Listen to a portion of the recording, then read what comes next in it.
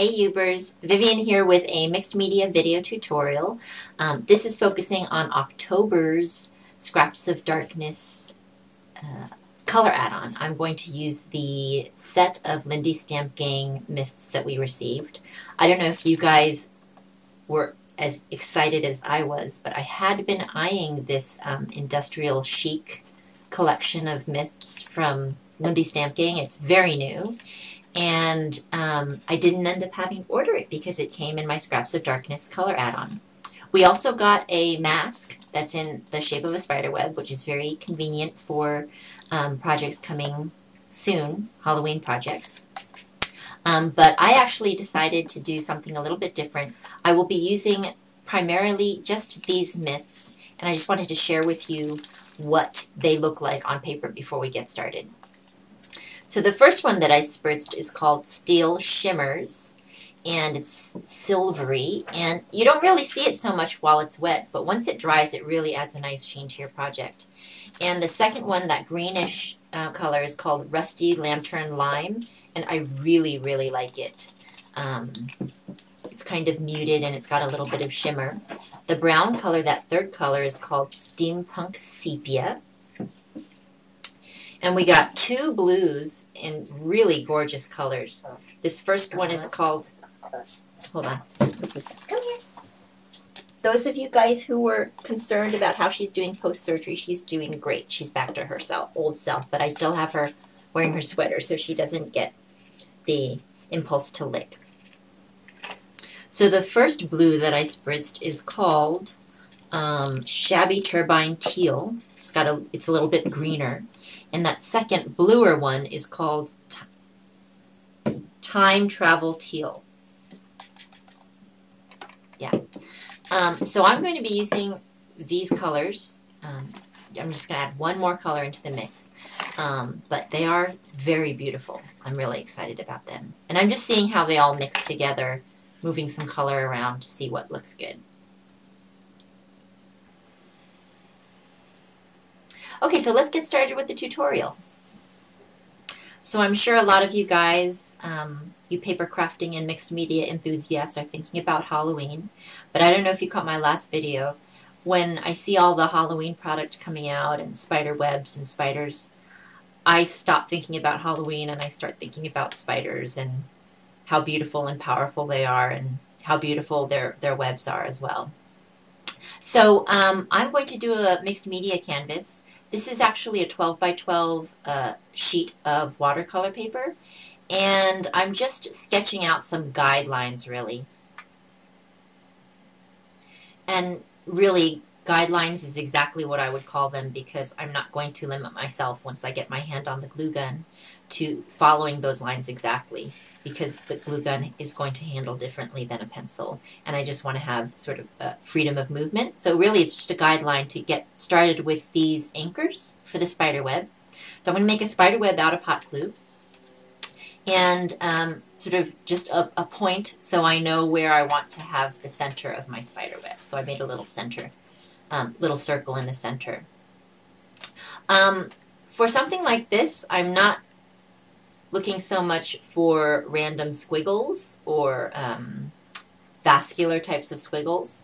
So I'm keeping my glue gun very close to my paper, and I'm okay with the slight variety in width that happens as I move my glue gun across the paper. To finish off each line, I sort of make contact with the tip of the glue gun, as you can see, and sort of drag it off. I'm going to be adding lots more texture all around the edges, so I'm not extremely concerned with what happens at the very edge of the anchor and strings of the spider web. Because the glue gun is so close to your paper, you run the risk of possibly dragging the glue gun into paths that you've already drawn with your hot glue. So what I found works best is to constantly turn my paper so that the path of my glue gun never runs into freshly drawn lines of hot glue. So I drew some lifelines with some extra little strings all along the anchors to help build a very strong web. And after I finished that, now I'm starting to add those beautiful webbed curved lines. I very intentionally set the center of my web off center from the anchors so that I'd get some interesting lines and shapes and irregularities.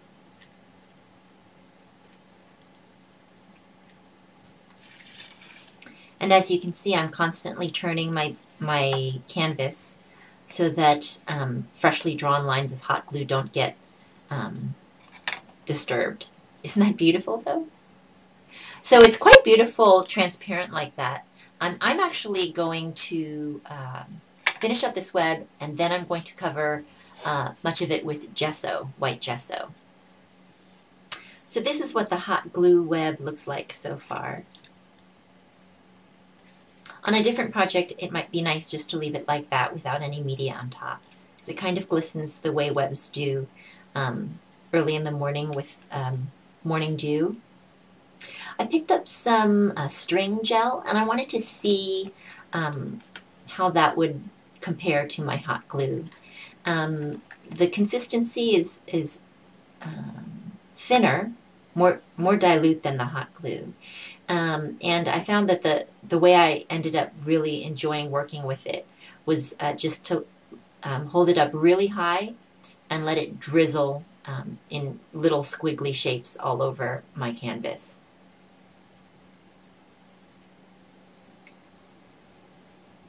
So I practiced a number of different gestures, but like I said, in the end, I kind of preferred just the very slight, tiny squiggles that happened when you had a very thin stream, just like that, just like that. This stuff takes a lot longer than hot glue to dry also. And I know you can mix it with pigments as well. I was just interested in texture for this project, so I didn't do that.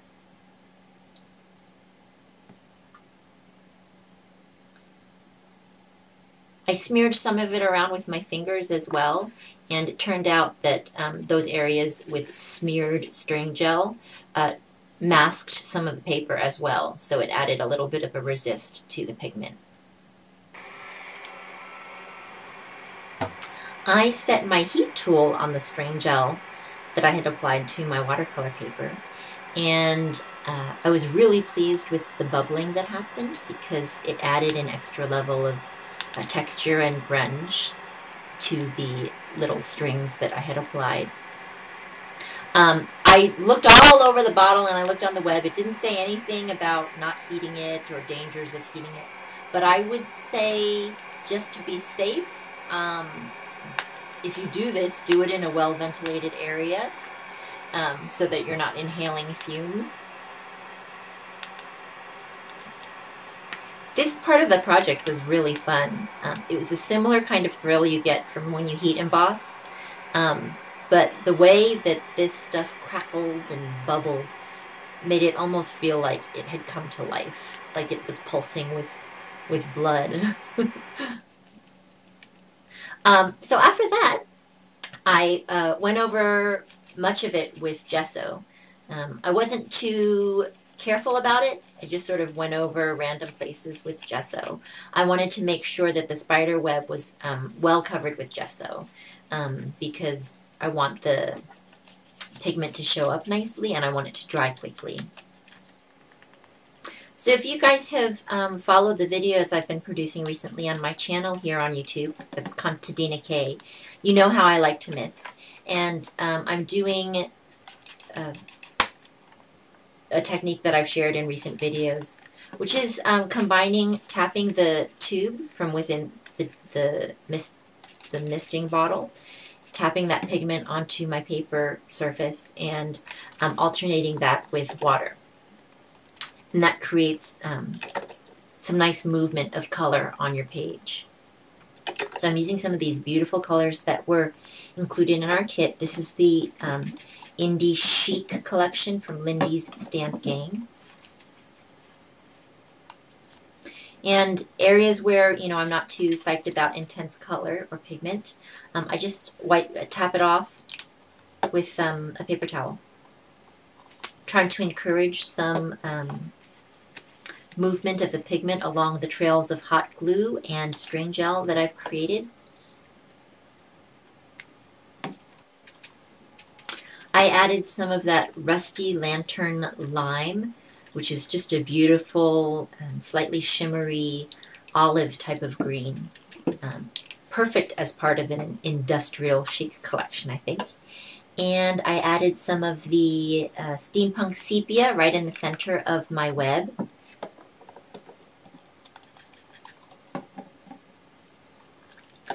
And because there's so many tight patterns in the center of the web, I'm trying to encourage some of the darker colors to go there so that they can be drawn out just a little bit more. You guys have seen me do hot glue stuff before, so we encourage the pigment, the mist to pool in all the nooks and crannies. Never get tired of this. So, like I said, I really want to draw out those beautiful spiderweb patterns that we spent so much time on.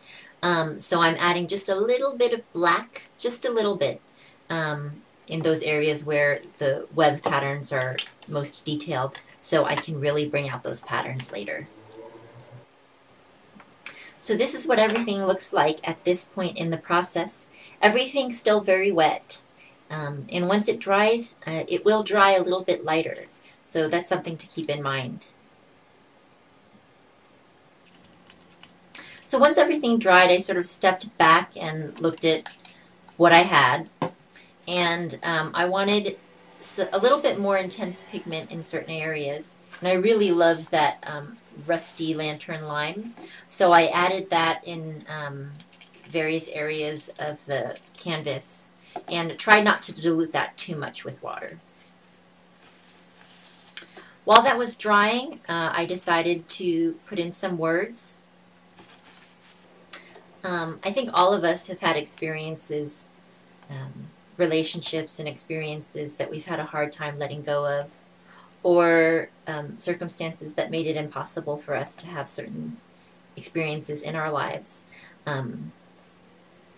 I was actually invited to a yoga class by my friend here in Vegas, my friend Angie. Thank you, Angie.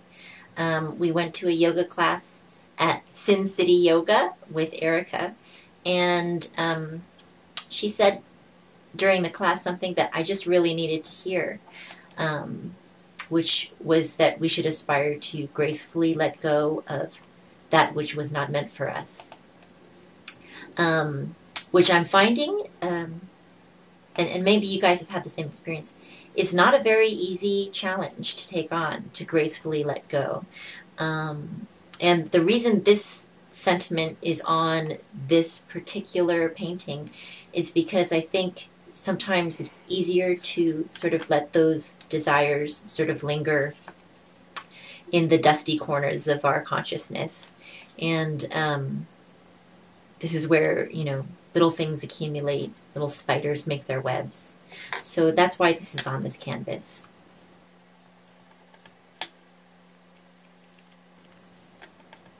I added some pigment ink. This is Colorbox Clear Snap Mixed Media Inks, INX. I used a white color, I think it's called Jasmine, and a greenish color as well. I think that one might have been called Olive, to sort of draw out all of those raised textures that we created with the hot glue and the string gel, which in the end I'm really liking a lot. The texture is different than the hot glue, but both of them seem to go together well, especially since we misted the whole thing with a nice palette of colors that all go really nicely together. So let me try to bring in the camera a little bit and show you what this all looks like close up.